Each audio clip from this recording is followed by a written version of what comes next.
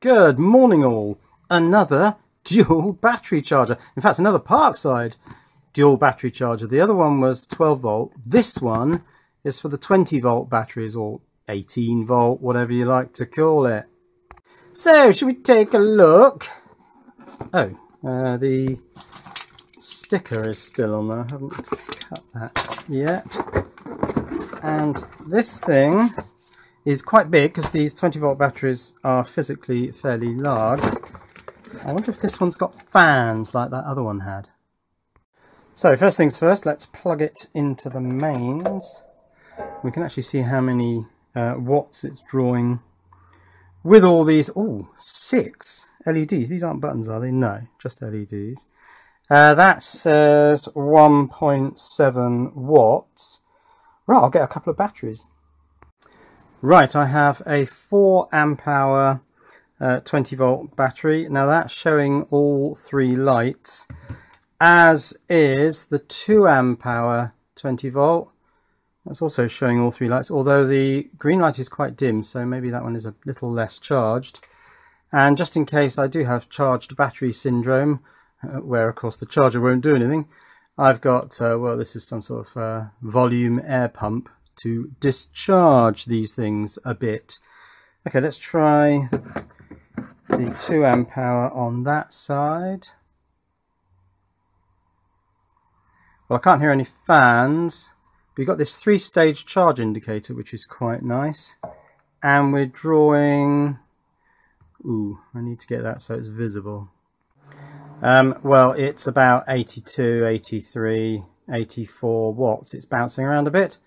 So that's the 2 amp hour. I wonder if the 4 amp hour charges at a higher rate. I'll use the same bay just in case. Now this one actually might be full. No, it's not quite full. These have been sitting around not doing anything for quite a while.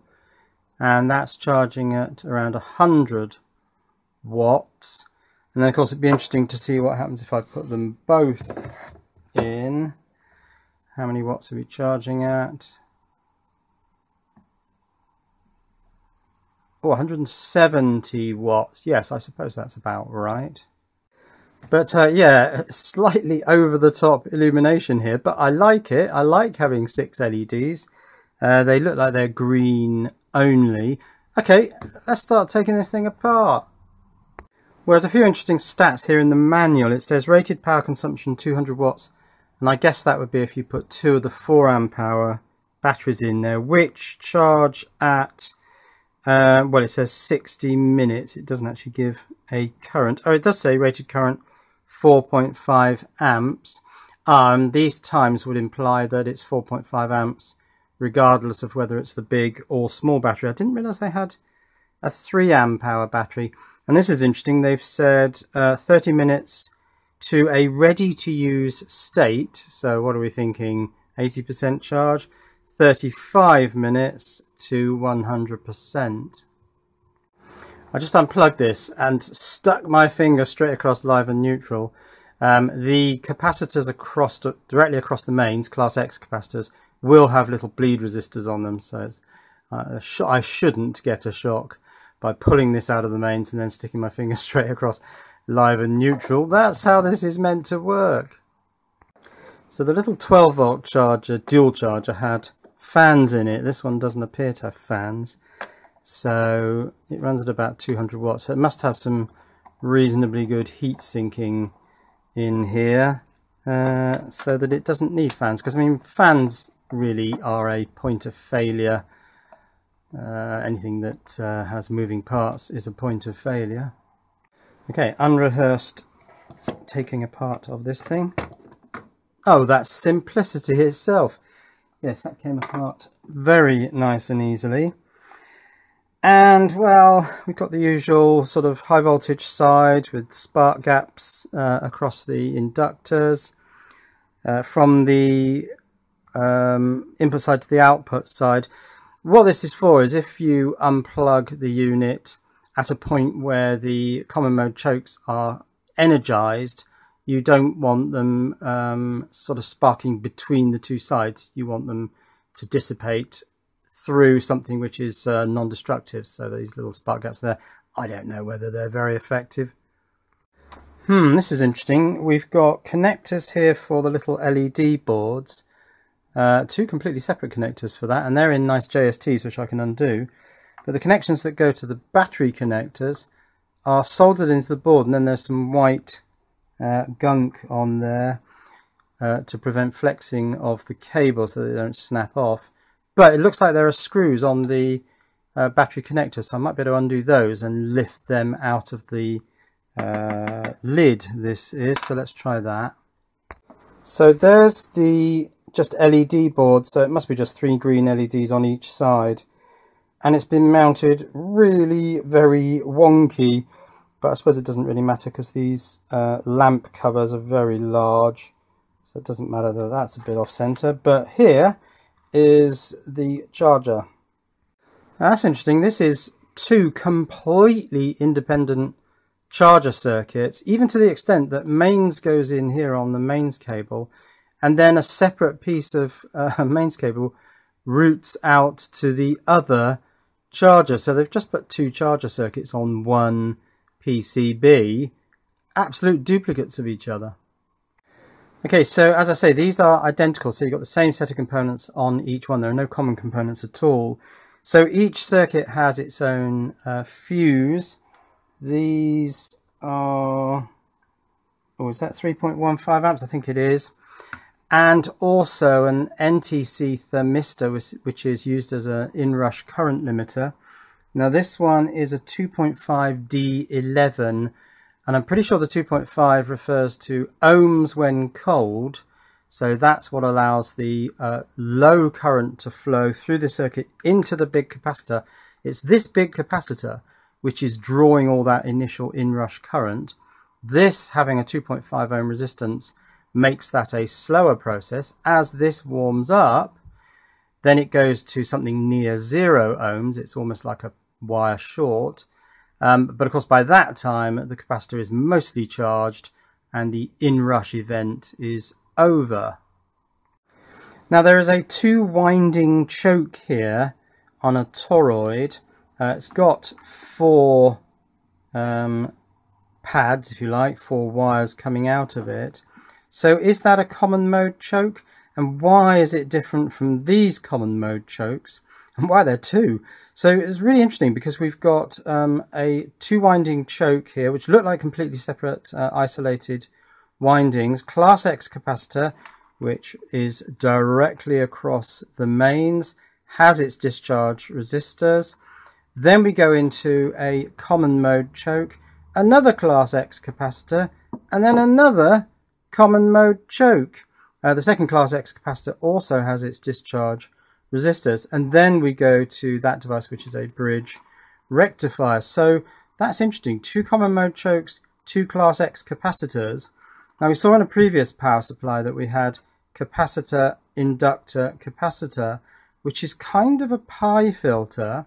It's a low pass filter to block high frequency energy transients from passing, well, in both directions. But this is kind of not even pi. It's almost like a square. So it's capacitor across the mains at both these points, and a inductor in series with live and in series with neutral. That's live at the bottom, isn't it? In series with live and in series with neutral. So as I say, this is not quite a pi filter. We've got capacitor across the mains, incoming mains here, and then an inductor on this side as well, and these are linked. I suppose I ought to draw some lines. Another capacitor, and then inductors again. So it's a complex filter, but it's clearly low pass, so that high frequencies are taken out by the capacitors, also taken out by the series inductors, but quite an extensive low pass filter there. And as I say, if this little toroidal transformer there is also a common mode choke, then you've got inductors here, and then I haven't got room to draw it, but in one of these arms you've got the fuse, and in the other one you've got the NTC thermistor. The thermistor is in neutral, the fuse is in live, and then over this end, of course, we've got the diode bridge where AC is turned into DC, but with lots of ripple. That ripple, of course, is taken out by the large high voltage capacitor, which in this case is 68 microfarads, 400 volts. So that's a pretty extensive mains filter network, which is good to see on a budget charger like this. I think this was, I think it was £20, 19.99. Then, of course, once you've got high voltage DC, we've got a big transistor. Oh, there are two. Now, are they both transistors or is one a diode? I suppose we can have a look. Yeah, that's Q1, so that's a transistor, might be a MOSFET. That's D5, which I suppose comes after the 4 diodes in the bridge rectifier. So yes, that's a diode. We've got the class Y capacitors down here, probably in series again, linking the low voltage side to the high voltage side. And yeah, they're simply slung in series. That's the midpoint there. And then this is the low voltage side, which comes into all the sort of clever electronics for the lithium charging profile. And then this, of course, is the high voltage side. It does have a fair few components here because, of course, you've got a chopper. You've got a circuit which is oscillating, which is taking the now DC after it goes in the big capacitor, turning it back into a sort of AC waveform so that it can hop across the transformer. So here is the isolation area between high voltage side of the switching transformer and low voltage side. You've also got these two capacitors which link high voltage to low voltage. And then for feedback, there is an opto-isolator which is sitting here, which goes from the low voltage side, feeding back a signal to the high voltage side to keep the whole thing regulated. So on the low voltage DC side, we've got a controller chip LGT8P22A, and of course that's duplicated over here. There are a couple of MOSFETs as well here, possibly doing end of charge cutoff to completely cut off the battery once it's reached a certain voltage. They're linked together here, source to drain, so they're in a bidirectional arrangement there. Oh no, they're not actually. These are reversed with respect to each other, so they're actually in a source to source configuration. I assume the 3 pins is source. Actually, I might look that up. And the 4 pins connected together are drain, and then the single pin on its own, of course, is the gate. So this 4485 MOSFET is a P-channel MOSFET, and by putting them source to source, which is this middle point, it means that the two body diodes are facing each other. So when the gates are turned off, and I do believe the gates are connected together here, then this double device can't conduct in either direction, so it's totally isolated. Turn the two MOSFETs on with a suitable gate voltage and it will conduct in both directions. So it's just like an on-off switch. Now, diodes in parallel. This was always frowned upon, but it's very common now, and this is the footprint of a TO220 diode, and of course it's a diode pair, and you can see that the outer two connections are simply paralleled. So they've paralleled 2 diodes here. Now, is that a problem? This is the one, the big TO220 diode marked D5. Well, I've just read an article on parallel diodes, and what they're basically saying is, yes, there can be an imbalance. The forward voltage is the biggest problem with that imbalance, and what you should really do is make sure that the maximum stress of each diode is within the total of the circuit. In other words, what you're really providing here is a lot of overhead, but you really need to make sure that each individual diode can carry the current that you've actually put 2 diodes in parallel to carry.